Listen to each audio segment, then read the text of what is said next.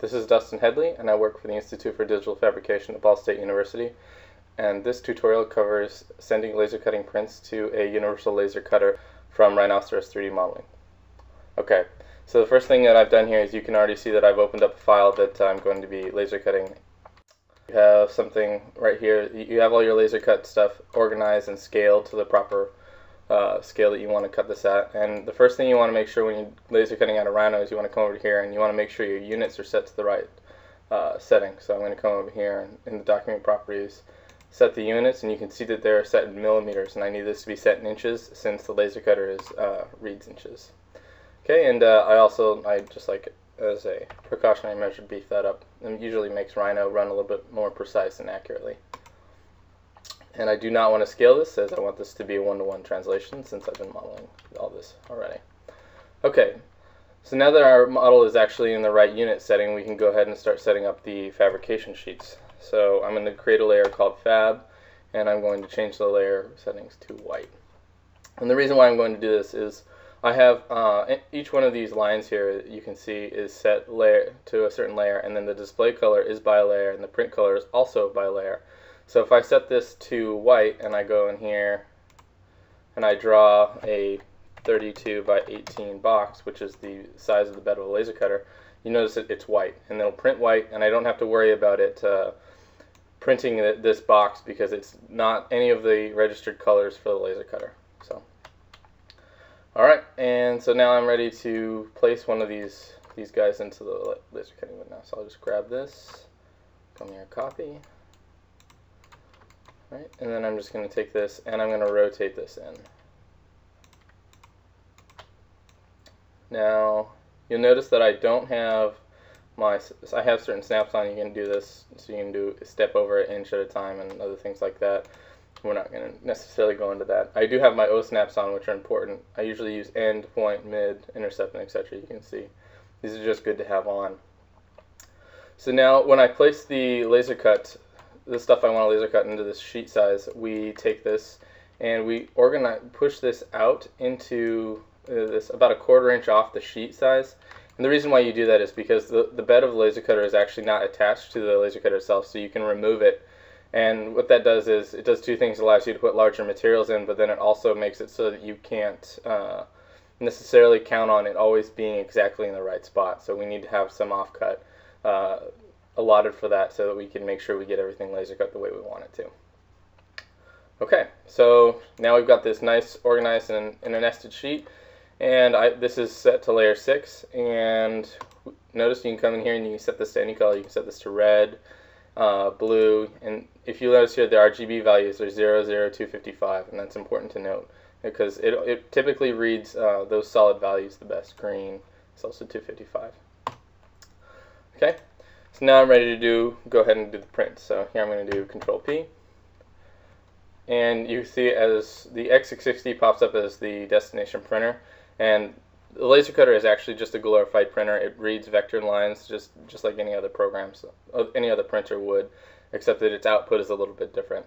So first thing we need to do when we get in here is we need to make sure our page size is right. This looks right, but let's just double check. Go into Properties, the engraving field.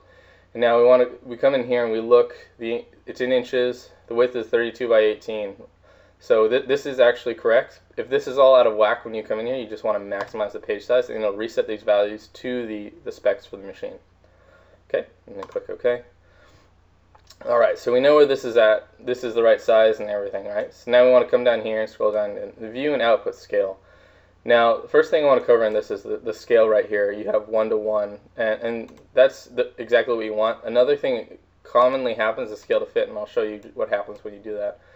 But we want to either do one of two things here. We want to draw a new window, we want to move a window. And what we want to do is draw a new window. So we're going to take this, and you'll notice that it's scaling to the proper size for this. But what we want to do is just come in here, and we've already drawn this, so we know this is accurate.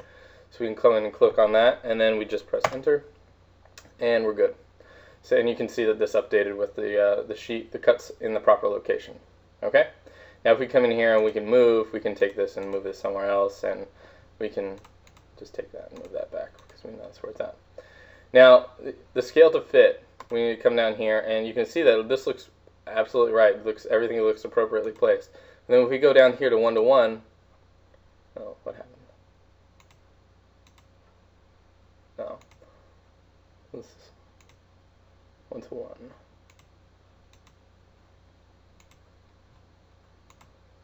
Oh, you see, I made a mistake here.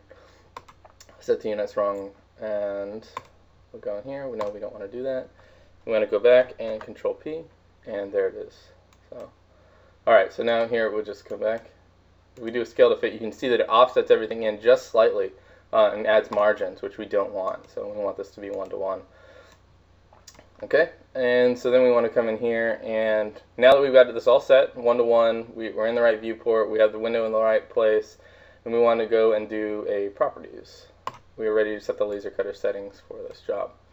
Now, this job was cut out of 1/4 inch acrylic, and it's important to understand that there are 3 laser cutters in the university, and each one of these has a unique value sets depending on the material. So depending on which machine we're going to be using, I'm going to be using the super speed, so I can set this to run a little bit faster. We can run this, and we'll just go over this right now. So we can run this a little bit faster and then on the other machines in the university. Now, you'll notice here that this is all set to skip.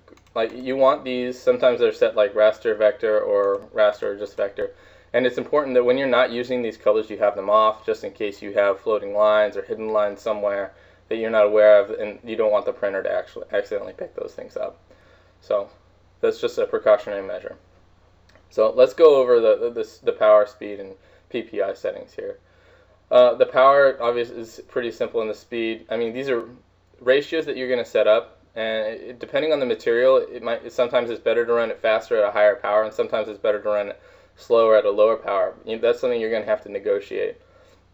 The PPI, which represents pulses per inch, is something that is a setting that you're going to have to look at.